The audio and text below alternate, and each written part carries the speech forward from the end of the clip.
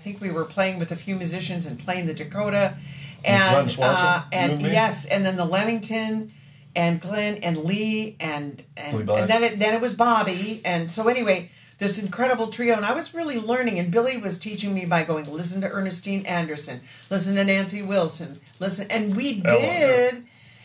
Growing up, have that as influences in the house. Mom and Dad listened to. Well, yeah, but not Ernestine, and so she had a pocket that I was like, "Oh, I get this," Portland, you know. And then at 31, I just had my third kid, and I was singing a lot of jingles, just starting to get into that business as a young adult. And quite honestly, I was hired for my soulful voice, but as a result, I found that there was a studio out in the western suburbs where we could record something live in the studio, and I called you. I remember being in the parking lot going, hey, we could record live in this studio. What do you think? So you put together... Don't throw me in that briar patch. Oh, my goodness. Kenny Horse, David Hazeltine, Kenny on drums, David Hazeltine on piano, Iris Sullivan. Now, that was the first session, and it was one day... 2 or 3 takes at a time, and you said, go. And I went, what?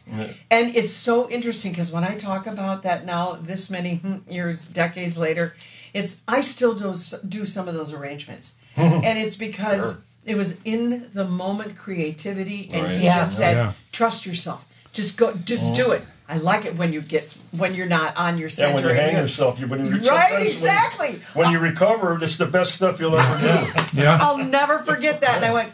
It's a good teaching, man. Oh, yes. That's a good teaching. Yeah. And I remember Ben Sidran saying, we would do, some of them were 1 takes, and we just kept them.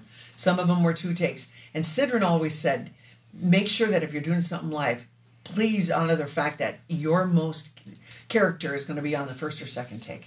Oh, exactly. Yeah. And it was like, I lived with stuff that I, in the studio, wouldn't have had to have lived Solos, with. Anything like that. Any of that kind of thing always gets off on the first take. Right, well, yes. Because then you go in and you go, I can fix that. Yeah. You probably fix, no. You don't know, fix Sidran is like, nope, no. You're not He's touching the greatest at that. Right, so it was a real humbling learning experience, for sure. Yeah. But that was really cool. It's a great record, too. And then we finished a couple of tunes. We had Rockwell. We did the first tune down here, and it was Rockwell, and we used one of those, Bobby Rockwell on sax, same configuration, but then it was just the trio at Metro Studios to finish it up. Right. And was Hayes in the whole record? The whole record. And Kenny and you. And then we did Stevie Wonder's You and I, just live in the studio. Yeah, I remember that. And I said, just go do it now. Yeah. And I went, okay. Hayes is putting a hurt on it, you know. Oh, and I'm praying for continuity. Did Patty come to the party is really what I want to know. Yeah. That goes for any of us, man. We all respond under the gun great. Yesterday was a prime example. That's true. Last night, right? Yeah, it really was. And it's turned out to be so enjoyable, and the people, you just see the people's faces, and you go, "Oh, that's why we're here." Right. Patty, talk about your little brother over here. Billy, you talked about Patty. Patty, why don't you talk about your little bro? Well, we used to love all those same records that we talked about. Right. We talked about already, and I remember when Daydream Believer came out, and Ricky had the parts down, and you were 9 or 10 years old, and singing and playing like crazy. And I'm tapping into the fact that you really are good at this. And then you started. What tune was it? Daydream Believer. Oh, God. And, I told you, the Monkeys. Right. Whatever. And you totally got it. Yeah. And then I remember you joining this band that I swiped from you because you were 10. Right, because I was too young, and I was playing keyboards with Dale Juarez, and wasn't he Open Road? No. It was the Simisex. I don't remember the name of it. Anyways. Anyway. We much like you, Paul. We loved Stevie. We loved Shaka. We loved funk tunes. We loved R&B.